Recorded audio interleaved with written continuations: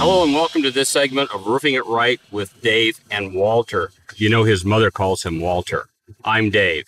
When you call me Walter, I don't look at my dad. It's Wally. Thank you. Oh, okay. What are we doing today here, Wally? Well, we're talking about welding. So what's our minimum hand weld? Any hand weld, even the robot. What's our minimum weld we're looking for? Minimum inch to an inch and a half is our spec. Yes. So as you can see here, I would guess, does it look like we got an inch and a half here? No. No. Well, if you include the wrinkle, probably. Well, but then that's another issue. Yeah, that's another issue. So if I take my handy-dandy probe, and it's probably is going to sound like Velcro.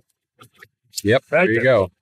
Well, I'm not going to take this any further because we're going to repair this later. We got rain moving in. So what we're looking for is an inch and a half weld. Obviously, we don't have that.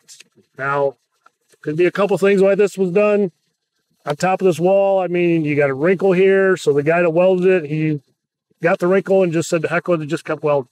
Well, it could be dirt. I mean, this side could have been done first. This is on top. Right. So obviously that side was done first.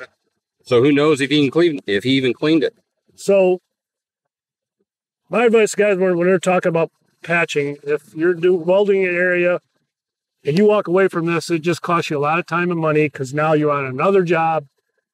Got all your stuff on another job. The inspector comes and finds this, could be finding this all over the roof. Mm-hmm. Now you got to pull all your stuff back up on there when you were right there. Just right. So my advice, guys, who are doing this, first words out of your mouth, your first thought is, do I need a patch? Just patch it. You're right there, rather than wait till after the fact. The thing about this is, you know, if you're thinking about what you're doing, why would you do two pieces? Why wouldn't you just take one piece, drop it over, and weld both sides? Save all that work. Absolutely.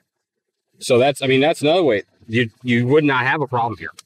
Well, the other thing, when you've got a weld like a crease like this, when you rolled it onto itself, oh yeah, where's that going to crack? Yeah, right there. Right in there. Absolutely. Right in there. Yep.